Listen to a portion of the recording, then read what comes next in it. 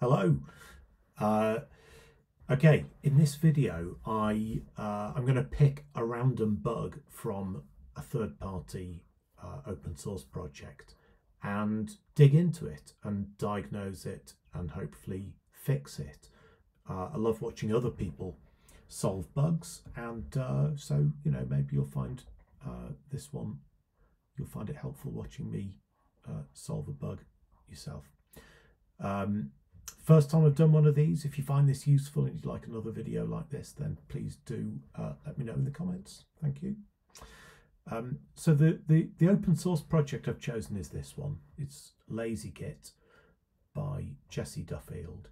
And lazygit, as the description says, there is a simple terminal UI for git commands. So in other words, if you go into a directory that has a git repo in it and run lazygit, then you get this nice UI, and you can do all sorts of fancy things in here. It's really good fun. Depending on your definition of the word fun, I like it. It's great. And I've actually contributed to lazygit once in the past, and I found that the code base was like really nice and clean, well organized, well documented, so it felt like a good place to start to go digging around for a random bug. So I had a look in the issues a bit earlier, and this one caught my eye. This bug here, it was only opened a few days ago, and it looks fairly straightforward, and it's also got very straightforward steps to reproduce the bug, so we should be able to get this, we should be able to reproduce this really easily. If I can't reproduce a bug, it's really, really hard to make any progress, because, it's very difficult to understand whether you've actually fixed the bug or not. So let's have a look. Let's try reproducing this. So I've got lazygit installed and it's up to date. So I'm just going to copy these repro steps. Let me maybe go to my my home directory, and I'll do make dir test and cd into test, and then remove test. Okay, and now run lazygit. Okay, so it didn't fail. Lazygit opened just fine. The bug report says that when you do these steps, lazygit should crash. But then I noticed a bit further down that in the version info that they've submitted, this person's using Linux and I'm using macOS Sonoma, and this feels like exactly the sort of thing that might behave differently between different operating systems. So let's try reproducing this on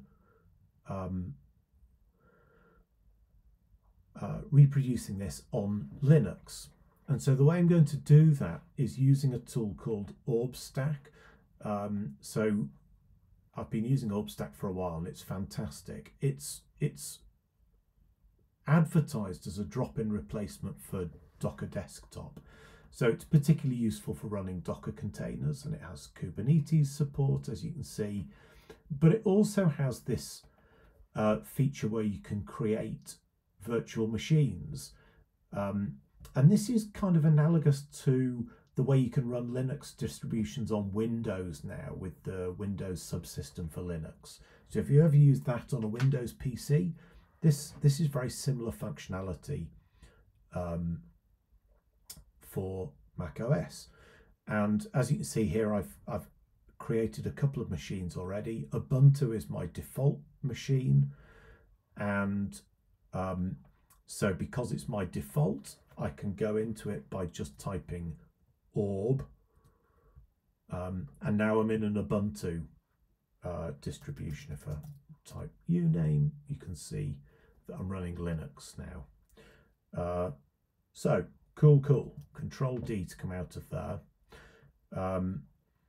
So how are we going to test if this bug happens on Linux?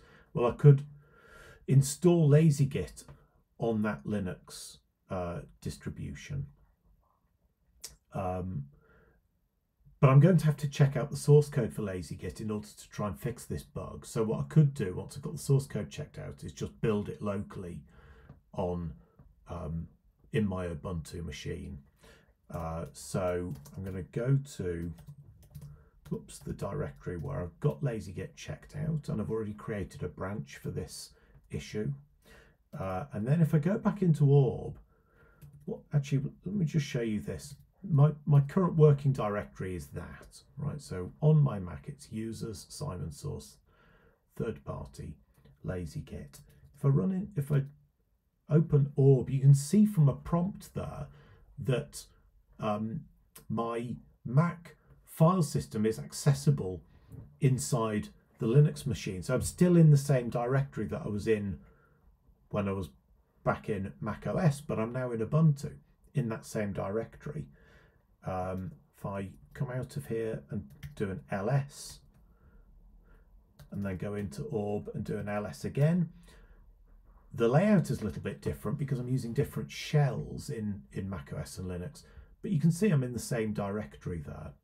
And I've already got Go installed in my Ubuntu VM, so I can actually just run go build dot, and now I've got a lazygit executable built for Linux. It's super cool. Honestly, OrbStack is just one of the best pieces of software I've come across in ages. Okay, so I've got a lazygit installation, or I've got a lazygit binary rather, and I can run it normally and it will tell me, you know, stuff about the current repo. Just bear with me because the dog is barking. All right, sorry about that. He might make an appearance later. Okay, so where were we? So we built lazygit for Linux. So now I can try the steps to reproduce again. Now I can't create a folder called test because I've already got a folder called test. So let's just create a folder called delete me. And I'll cd into delete me, and then I'll remove the folder, and then I'm going to run my lazygit that I've just built. Boom, and now I get exactly the error that's shown in this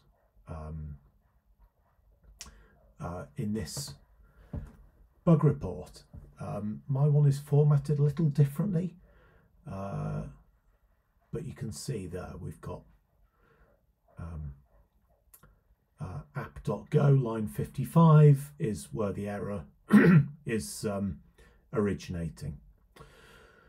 Okay, so let's jump in and start poking around. So I'm going to drop out of orb for a second and just open this folder in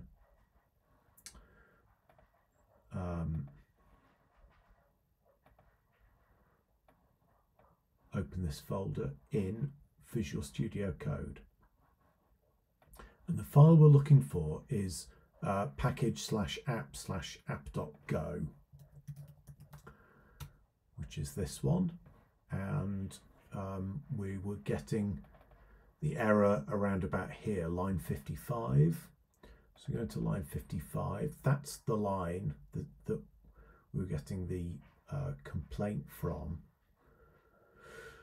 And so this bit of code inside this run function is creating a new app by calling this new app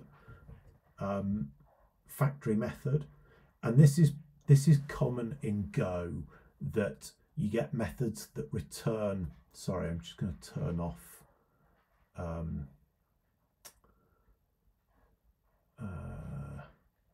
if I can find it. There it is. Is it that one? Oh, I don't know.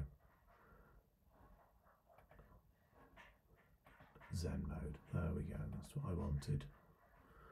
So that it doesn't pop up so many little things when I hover over. the UI. Okay, so this is pretty common. This is sort of idiomatic Go, that you have some function that returns a tuple, a thing you're interested in, and an error object. And then you do this thing, you know, if error is nil, then you can assume that that this function succeeded. If the error isn't nil, you need to handle the error. So it looks like inside new app, we're getting this error about not being able to get the current working directory. If I just command click on new app, it'll jump me into the, oh look, and there's, look, so this is new app is doing some stuff which we probably don't care about, and then it's doing dir name comma error equals os dot get working directory, and if the error is not nil, then it's returning the app object and the error. And this is probably where this is failing. If I was a better developer, I would set a breakpoint here, and I would work out how to run this through a debugger so that I could pause in VS Code when I hit that line. But I'm far too lazy for that. So what I tend to do is just put little caveman debug things in, put a little clown emoji face and say, oops. All right, so if we recompile this and then try our steps to reproduce again, if we see clown face oops, then we'll be fairly confident that it's this line here that is ultimately triggering the crash. This error is indeed not nil where it should be. So where are we? So we want to go into Ubuntu, and we want to do go build, and then we want to do the same repro steps. CD in to delete me, remove,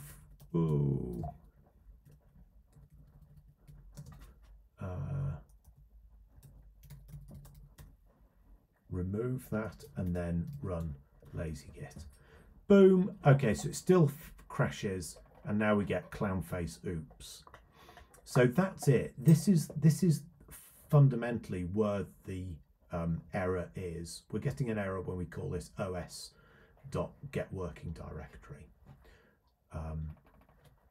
So let's get rid of that little bit of caveman debugging and go back to where I was previously, which was here. So when we call new app here, we're getting a non-nil error. So this block of code doesn't get executed because error is not nil. It's this block of code that gets executed. And then it says if, so there's this function known error, and it's saying if that error message, I mean, what I would assume this means by looking at it is if this error message is a known message. So we're calling this function which returns two values, an error message, which is a string, and known, which is a Boolean. And so this construct here is saying execute that thing, execute the known error, and then if having executed that known is true, then we do this. We just log the error message. If it's not a known message, then we're wrapping it, whatever that means, and we're generating a stack trace. Okay, and then we're like printing out, we're logging the stack trace. Sorry, the dog is here under my feet again. What are you doing? He's no, he's been debugging his squeaky toy, and he's got another squeaker out of it. That's going in the bin, Murph. Shame on you. Okay, so it sounds like if we can make this error message that we're getting a sort of a known error, then we can have it just display a nice clean error message rather than showing a stack trace. And that's the behavior that has been suggested in the issue. Program should exit gracefully with an error. And it's quite possible we do that and then we raise a pull request, and the repo owners say, well, they'd rather not do that. They'd rather the program doesn't exit at all, which is the behavior that you get on Mac OS. We saw that at the start of the video. But this feels reasonable. This definitely feels better than printing a stack trace. So let's have a look at this. So what's going on inside known error?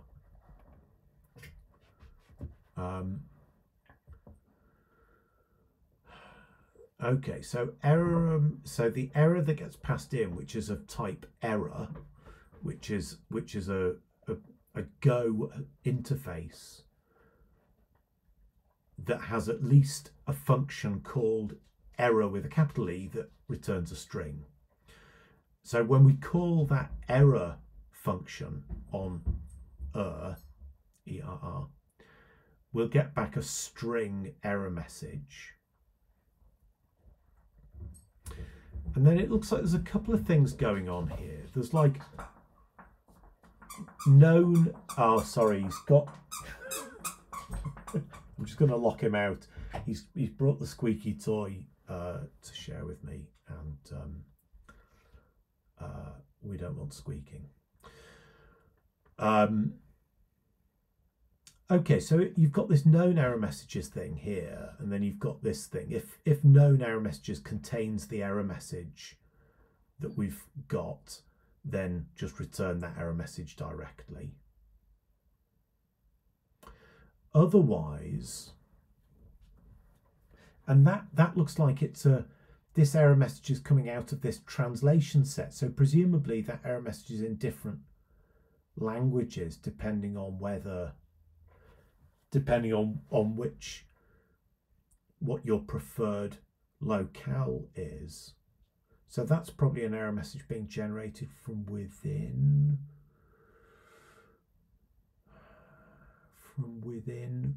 lazygit itself. I'm not sure. You know, English only speaking Englishman here, so I get to go through life as a software developer like an Italian pianist. You know, everything is written in my language, and I never have to worry about things being translated. But that's what I'm guessing there. Let's have a look at this actually. If we zip through,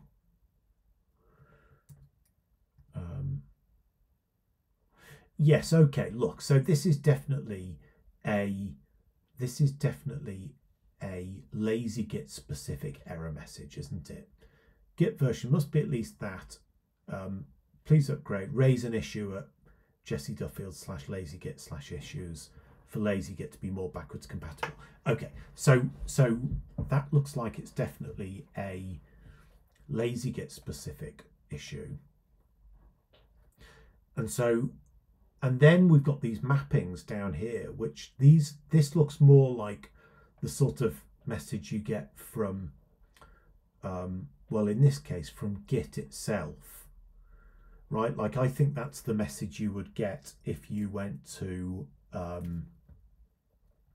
your home directory and did git status or something. Yeah, fatal, not a Git repository. Oops. Oh, yeah. Okay. Let's go back to where we were. So it sounds like this might be the right place to go, where if we add an error mapping from this error, maybe that string there, I think. Let's copy that and give it and return a string then it will show the string that we return instead of the stack trace. That's how I'm reading this. Let's try it. Let's do, if we do original error is like that, a new error. Now clearly it's meant to be something coming from the translation set. So it's going to be a string that can be translated into other languages. But for now, I'm just going to stick another clown face emoji message in, just to okay. So my theory is that now if we do the same steps to reproduce, rather than getting the whole stack trace, we'll just get that message there. Okay, let's give that a go. I'm going to pause again because now he's barking. He is a terrible production assistant, Murphy. Bear with me. Okay, he's in with me now. He's lying down with his favourite rope toy, and he's on strict orders to be quiet. So, okay, so we're in Ubuntu here. I'm going to rebuild lazygit, and then let's try the repro steps again. So make a temporary directory, cd into it, remove it, and then run lazygit. Hey, there we go. And now instead of a stack trace, I'm just seeing the error message that I put in down here. So the final step would be to declare something in this translation file. So so let's say we want something like tr dot no such file or directory, and that obviously doesn't exist yet. But if we go to not a repository, I'm just going to add it straight after there, and then where not a repository was defined in English, I'm going to go straight after there.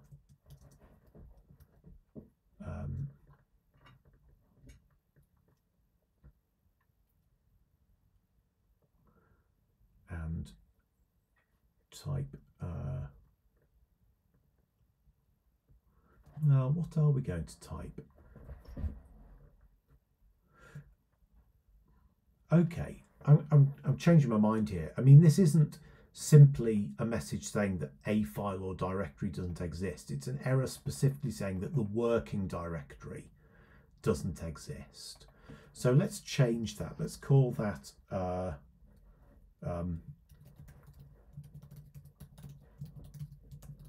working directory does not exist. That might be a better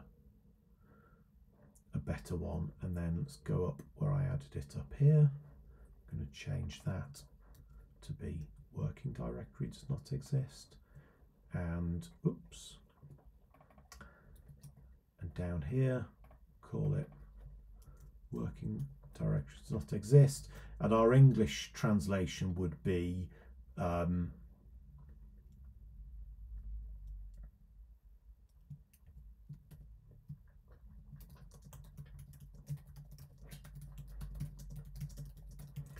current working directory does not exist. Okay, let's try that now. Stop doing that, just build again.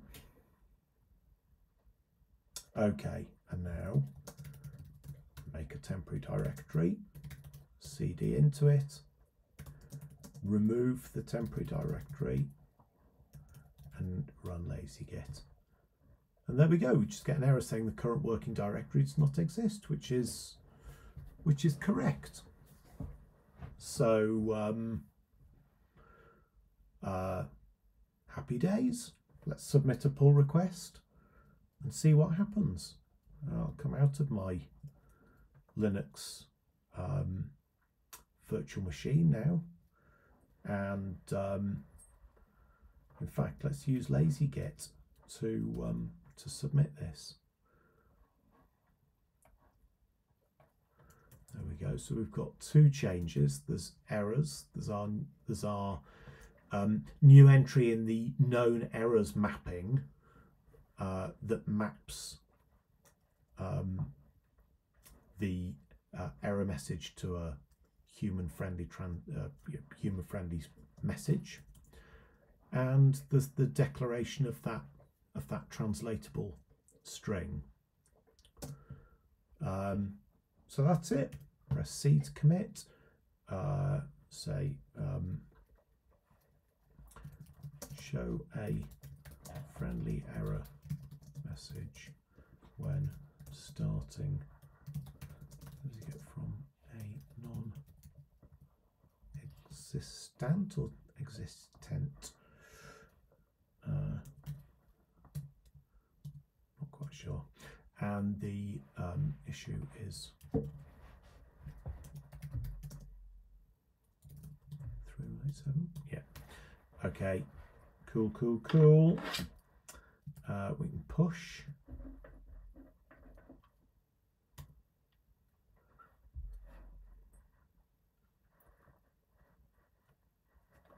There we go. And if I click that link there, then we've got a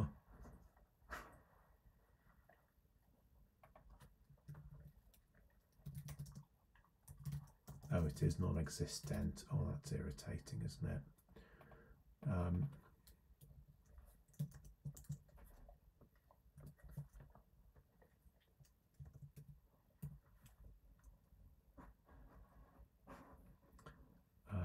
And let's create it as a draft for now, because I'm going to go and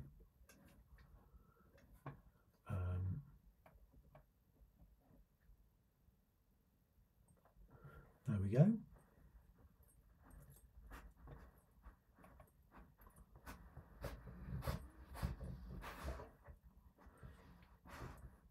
Cool.